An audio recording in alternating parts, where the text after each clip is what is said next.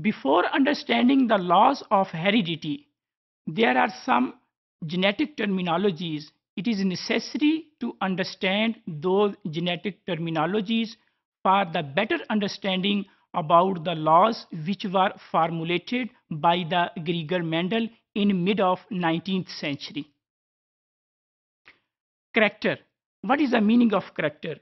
Heritable feature is called as character, like the skin color, color of the eyes, they will be called as character. While what is the meaning of trait? Trait is variant of a character.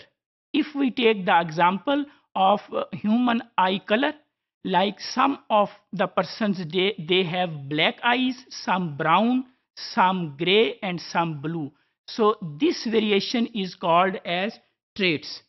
While true breed, if all the offsprings are produced of same variety, like the tall plants, they will produce tall offsprings, and short plants, they will produce short plants. Those varieties will be called as true breeds. Gregor Mendel labeled different generations by parental generation, F1 generation and F2 generation. What is the meaning of parental generation, F1 generation and F2 generation? If we take the example of the humans, grandparents, they will be called as a parental generation. Their daughter and sons, they will be called as F1 generation, while their granddaughter and grandsons, they will be called as F2 generation.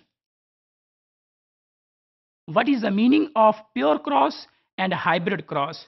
The cross between two true breeding plants is called as pure cross, while a cross between two hybrid plants, that is called as between the plants which were produced as a result of pure cross.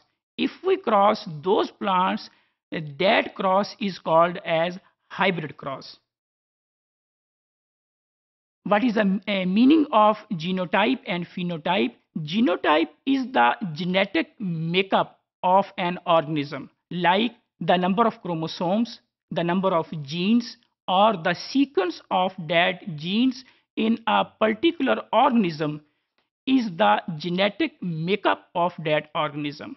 While the physical appearance of that individual, like the height of an individual, the skin color of an individual, or the color of the eyes, these are the physical appearance and these are called as a phenotype of that individual.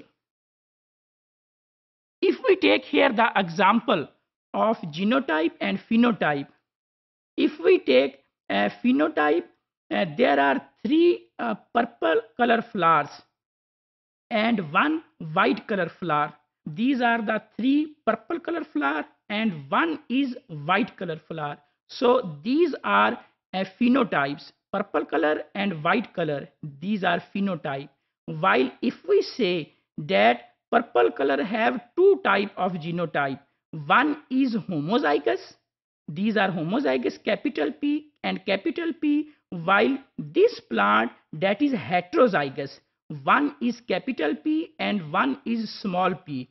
So purple color has two type of genotypes, one that is homozygous and the second one that is heterozygous. What is the meaning of dominant and recessive?